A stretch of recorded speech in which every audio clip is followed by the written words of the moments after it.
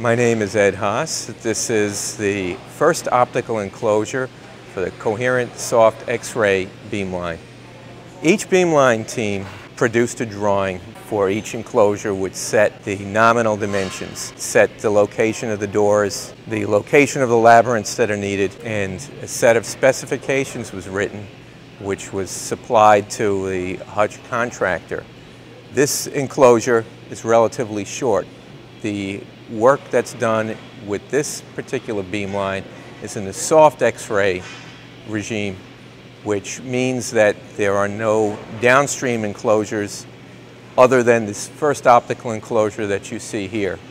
Other beamlines will use as many as 4 or more enclosures in total. I'm very much looking forward to our researchers being satisfied. My name is Cecilia Sanchez-Henke. I'm one of the scientists in Brookhaven National Lab and one of the group leaders for the project Beamlines at NSLS-II.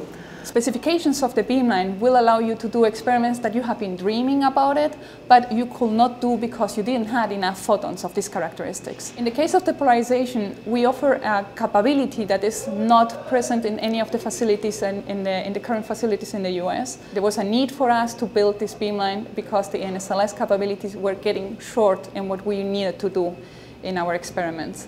Not only us, but also people coming from other facilities are also demanding much better capabilities that this beamline will provide them.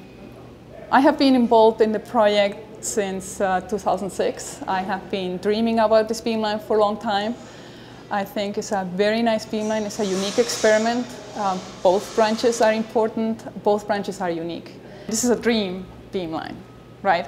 So we really want to have it on.